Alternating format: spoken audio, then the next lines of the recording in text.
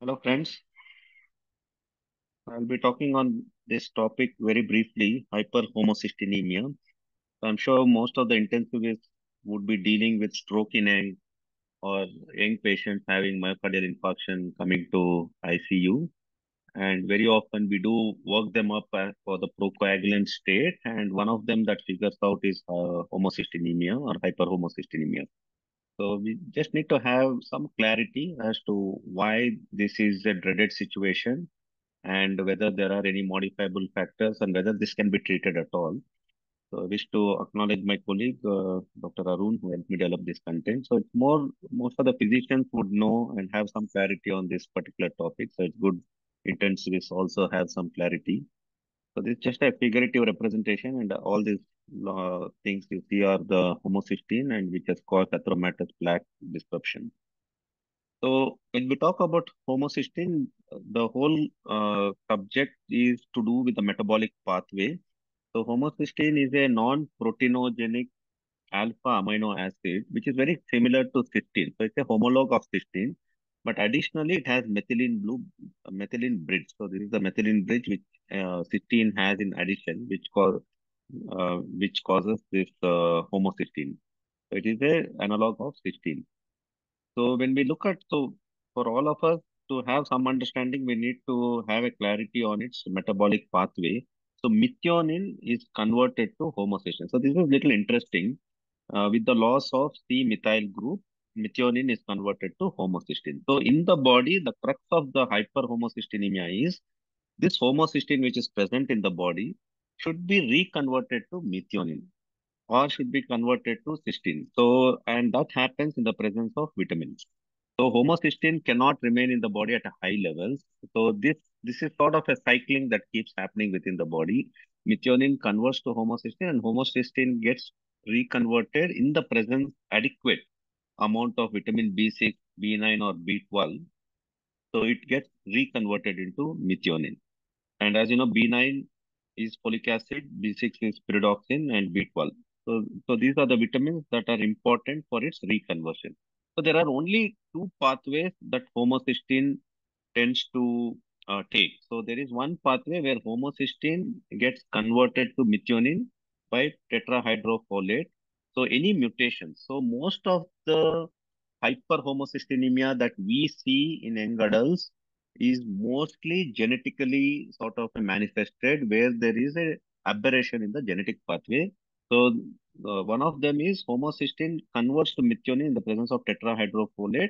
And if there is genetic mutation of the MTHF, which is methyl tetrahydrofolate reductase, then this conversion doesn't happen and there is high levels of homocysteine. Or homocysteine gets converted to cysteine in the presence of CBS, which is cysteine beta synthase. So, if we have an young individual with hyperhomocysteinemia, then these pathways are interrupted. So, where there is a mutation in the methyl tetrahydrofolate reductase, or there is mutation in the cysteine beta synthase. So, these are the two genetic pathways which commonly causes hyperhomocysteinemia. So, albeit if you have these vitamins in a subnormal levels, if you have B6 or B9 or B12 in a subnormal level, so whatever little conversion should happen also can be mitigated. So etiology predominantly in young individuals, it will be genetically mediated. So the common genetic mutation, 40% of the time, this reconversion of homocysteine to methionine, where it needs tetrahydrofolate. So there is a methyl tetrahydrofolate reductase mutation that happens in 40%, which prevents the conversion of homocysteine to methionine. So that is the common cause. Or the second common is where you have mutation in the cysteine beta synthetase, where homocysteine is prevented from being converted to cysteine. So either homocysteine is not converted to cysteine or it is not converted to methionine because of the mutations, and that is the commoner cause. And the acquired causes, which is the deficiency of these vitamins, is little less common because most of them are genetically. So nutritional, as I said, reduction in the folic acid B9 or reduction of vitamin B12 or vitamin B6, which is pyridoxine. This is little uncommon. So this is the nutritional sort of a cause, which is seldom does happen, but one needs to keep these vitamins at an optimal level. They should not be at a suboptimal level, even if it is a genetically mediated, because then these conversions don't happen. So obviously, for all the listeners, vitamin B12 is increasingly being recognized as a very sort of a valuable vitamin, and depletion of this vitamin is associated with cardiovascular risk and cerebrovascular risk. So the causes of vitamin B12, I'm sure most of you just put in a figurative way, ethanol dependence or alcohol dependent people have low vitamin B12, or someone who is nutritionally depleted, or who are vegetarians, because vegetarian diet has less of vitamin B12. And the commonest cause in Indian setting is the intrinsic factor deficiency, where they have atrophic gastritis, because you need intrinsic factor for the absorption of the vitamin B12. And because Indian gut have this atrophic sort of a gastritis, the intrinsic factor is sort of depleted, because they are produced by this mucosal lining of the parietal cells, and this gets depleted, and there is inability for the B12 absorption that happens. Or someone who's undergone total gastrectomy, or any disease affecting the ileum or the terminal ileum, because that is where the maximum B12 absorption happens. So someone has a Crohn's disease, or iliac resection, or tuberculosis of the ileum or the cecum. So these are the conditions which could lead to vitamin B12 deficiency.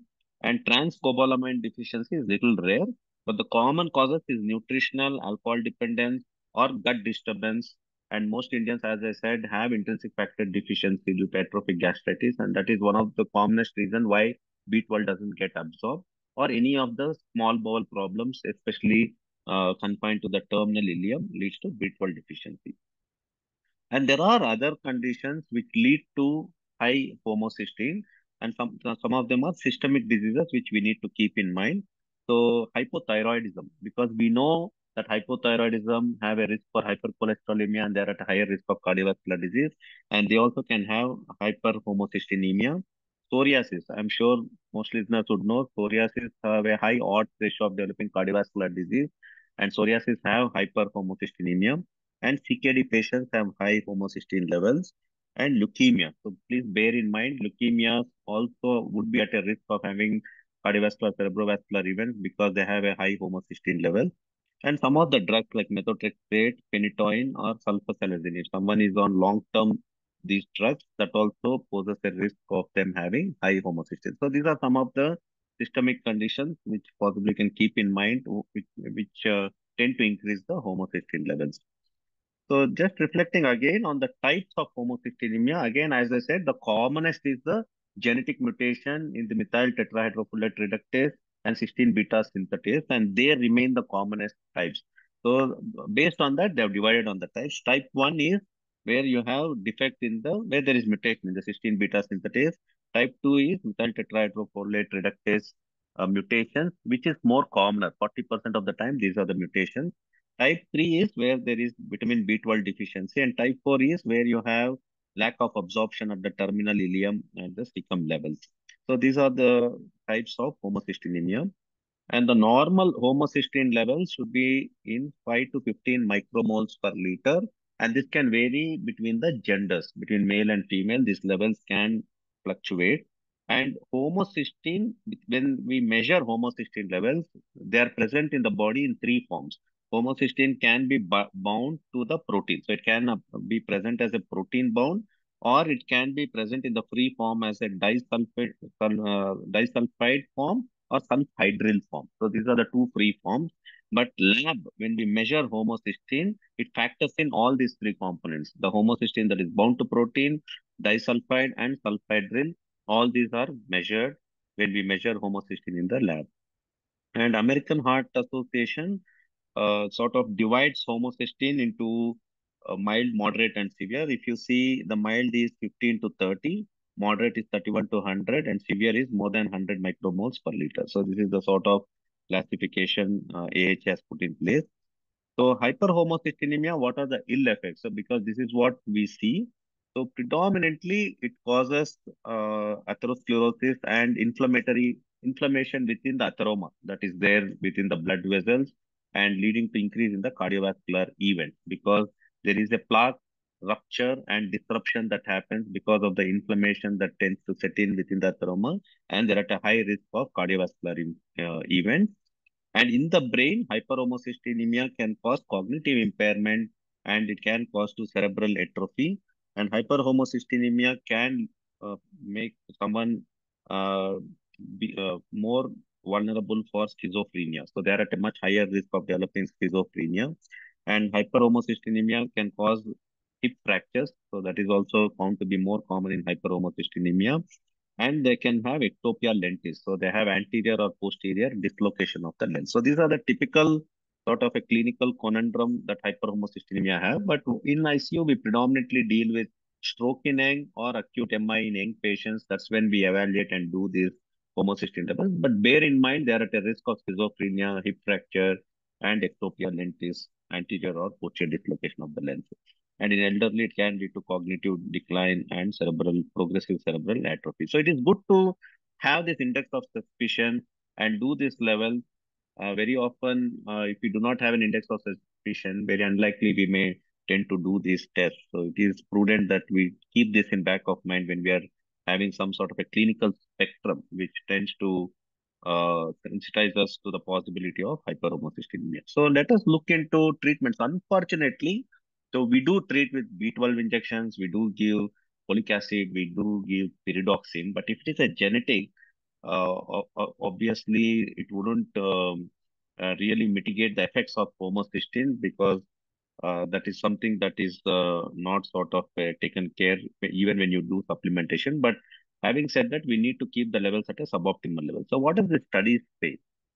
So there are two landmark sort of a meta-analysis. So this is a meta-analysis which came in stroke, efficacy of homocysteine lowering therapy with folic acid in stroke prevention, meta-analysis. Unfortunately, the meta-analysis which took all randomized controlled trials did not show any major benefit in reducing the stroke, even if you treat them.